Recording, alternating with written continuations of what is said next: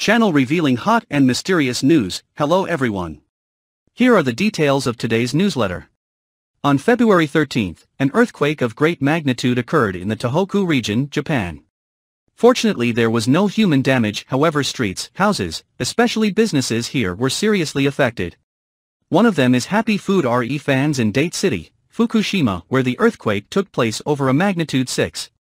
As a result, part of the ceiling collapsed, many items displayed on the shelf fell to the ground, damaged or deformed.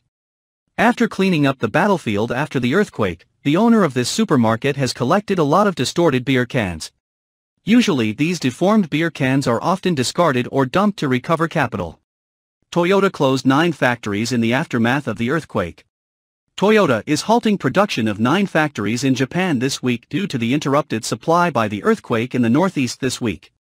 The Japanese car maker said the decision was made after a few suppliers were directly affected by the quake. Toyota did not specify the affected components or suppliers, although spokesperson Shiori Hashimoto confirmed that it does not manufacture semiconductors. Production stops will begin on February 17th and can extend until February 20th at all affected lines. According to Auto News, Toyota has yet to decide when to return to production but confirmed that the supply chain will not affect foreign production. Such production cessation affects 14 out of 28 production lines in Japan and on cars such as Toyota RAV4, CHR and Harrier.